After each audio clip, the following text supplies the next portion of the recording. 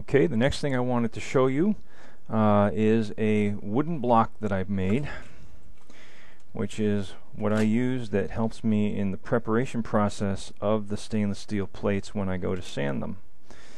If you'll notice, I took a 2x4, alright, and in the bottom here I've got 4 panhead screws. They're very shallow, they're very flat, okay?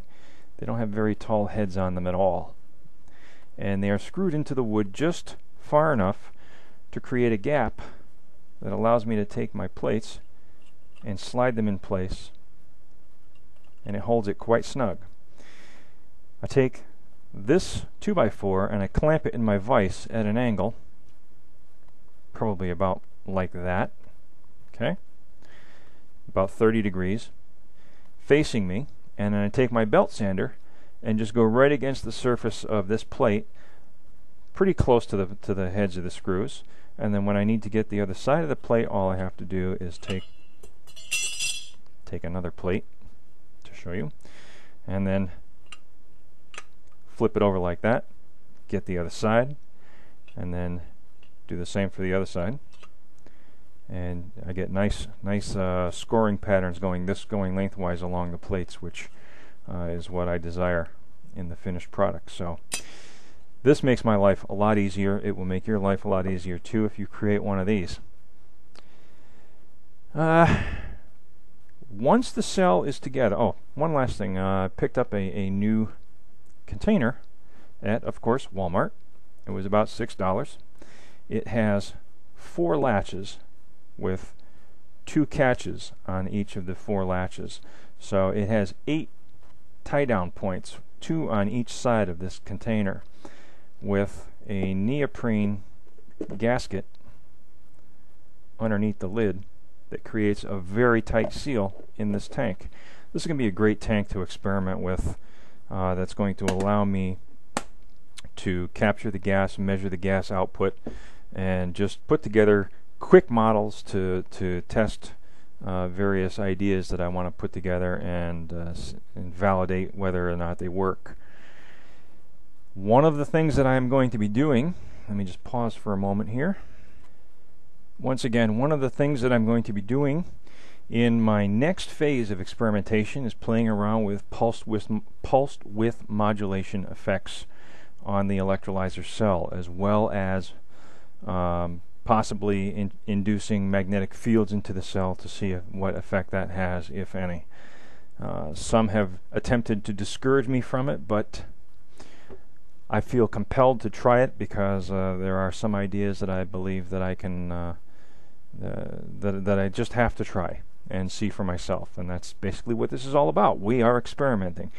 So this device right here is something that I started to create years and years ago, and it is comprised of 2 solid copper coils.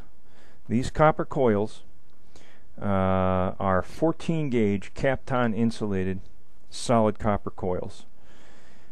I got them from a place of employment as scrap that was part of a project that an engineer had conjured up. He was going to reinvent the brushless DC electric motor on a grand scale, and he was either a genius or a crackpot. I don't know which, but it's a very fine line with intelligent people. So what does that make me? I don't know. A genius or a crackpot? Anyway, this jig that I created with the help of one of my neighbors was intended to create a pulsed magnetic field between these 2 points right here. It's I want to lift this in front of the camera, but this thing weighs about 70 pounds. This whole assembly, and it's not really rigidly assembled. So I'm just going to leave it right here for you to see. But you can get a pretty good look at this. I'll put, yeah, there you go. You can see how the steel billets taper to smaller surfaces to concentrate the magnetic lines of flux between these 2 points. And what I had intended to do was create ferrite magnets for my other perpetual motion over Unity projects, but You know, it's still such a long shot that it's not number one on my priority list. So these pieces just come apart and the coils come out. And I'll probably end up scrapping this steel. Although I don't know, you know, I always hold out the hope that I might someday return to that project. We'll see. But anyway, I have these two enormous electromagnetic coils.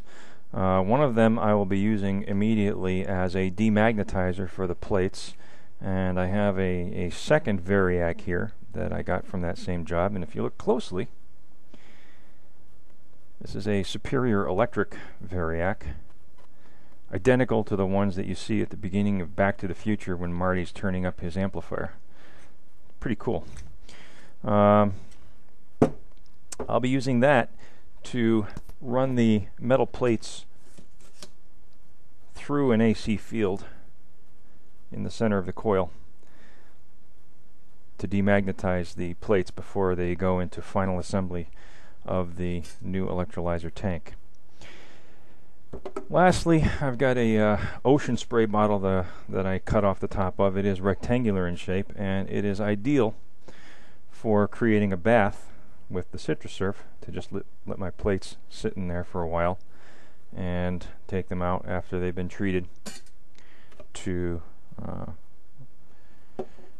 become part of the final assembly. So that's it.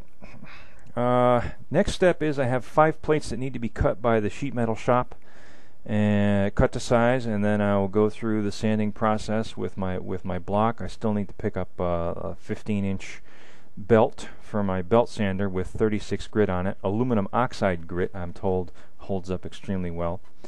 And then we'll go through the passivation process in the CitraSurf, demagnetize, and then assemble the stacks together with the clear acrylic sides to create the columns with the adhesive. I was also given a tube of urethane window adhesive, which is used in automotive applications. I'm told that works pretty well, and from what I have found, urethane holds up very well in the electrolyzer tanks. That's it for now. I will be continuing to do some work, and hopefully in the next video series I will show you the process that I go through for preparing the plates for final assembly, and we'll go into final assembly again of the plate stack and put it together in a tank, and hopefully produce some astonishing results that exceed what I've done so far. Zero Fossil Fuel signing out for now. Please keep experimenting and please be safe. Thank you.